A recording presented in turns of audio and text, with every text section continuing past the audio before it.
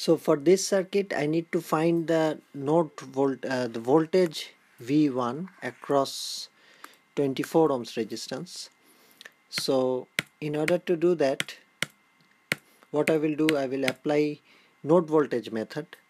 So it will be, let's say this node is the reference node, and then we have, this is one node here, which is the voltage will be V1.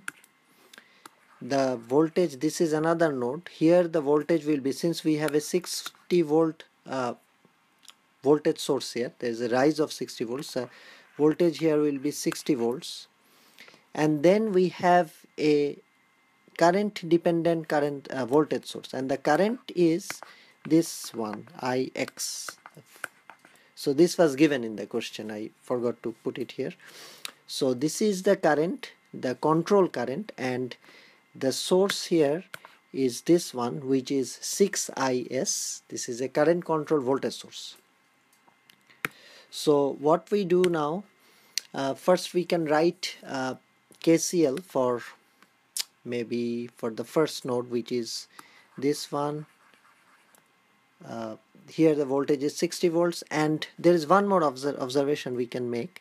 So from this node to this node here we have a rise of 6Is, so the voltage at this node will be 60 plus 6Ix, so that will be the voltage here. So what I will do, I will write KCL for this node V1, the node, the voltage that we do not know.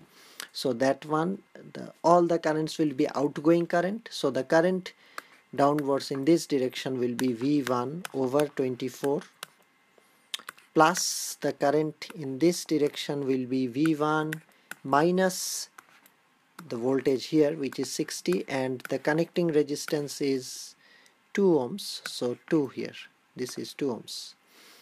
Finally, instead of Ix, I will just write in terms of the voltage. The current is Ix, this one. This is an entering current, so if you want to, it should be on the right hand side. But instead of like that, what I will do, I will write in terms of V1. So V1 minus this voltage, which is 60 plus 6Ix. So this will be minus 60 minus 6Ix.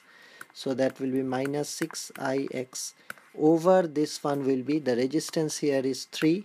So that, so I will, this is equals to 0. So all three leaving currents. So now what we can do, we can multiply both sides by 24.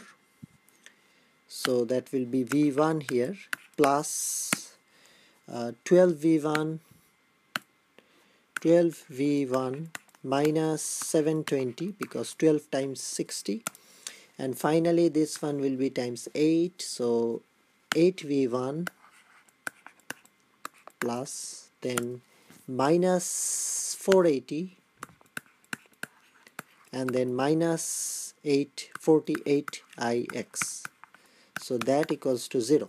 So if I take all the V1s on the left, the V1s are on the left hand side anyway, so Ix will be, this is 48Ix, so minus 48Ix, and then 720, 480, when they are added it becomes 1200.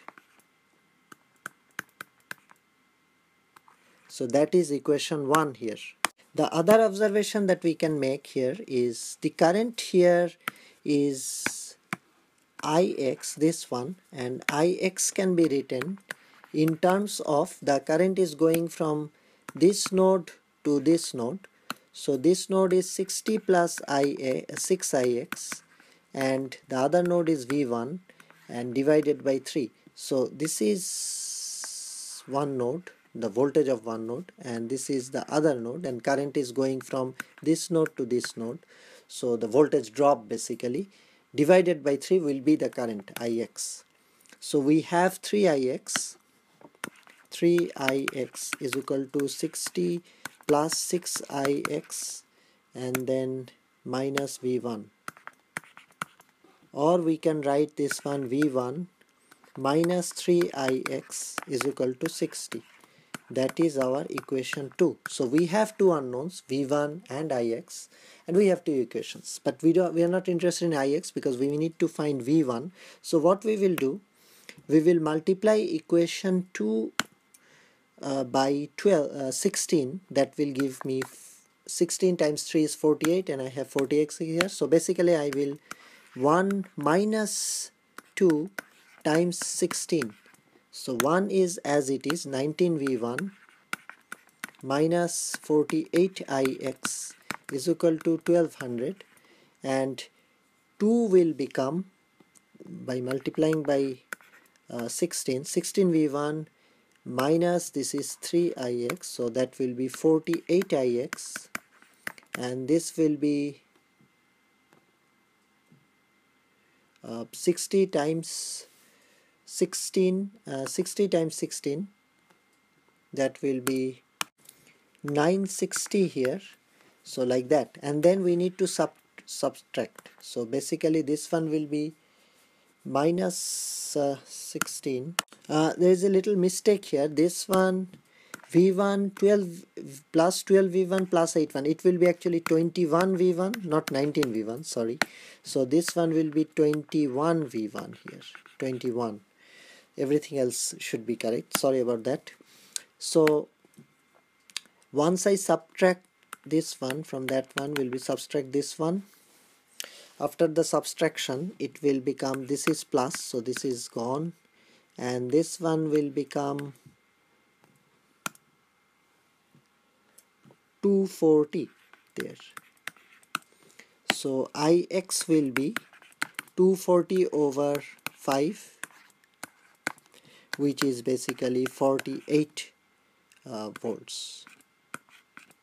So that's the 1200 minus 960 is 240, so that is 240, that is V1, sorry, not Ix, V1. So this is V1. There's a lot of mistakes, but anyway, so V1 we get 48 volts, so that is our result here.